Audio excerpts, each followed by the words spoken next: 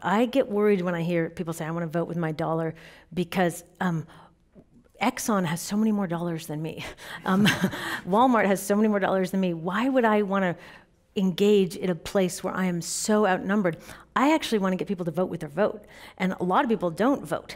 And in between elections, there's the presidential election every 4 years. There's lots of other elections, and there's lots of other things we can do. I mean, one of the great things about such a gigantic mess that we're in is that it's almost like an unlimited smorgasbord of activities, of things you could do.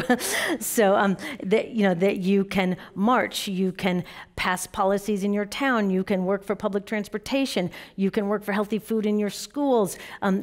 Literally, you could do almost anything, and that all is good, but I like the things that build power. I like the things that shift the dominant power relationships in our society, and that's people coming together, getting to know each other, organizing, building power, engaging in the political process, engaging in our democracy. So yes, use your consumer dollars responsibly, but I see that kind of like floss your teeth, wash your hands after you use the toilet. These are like basic adult functioning.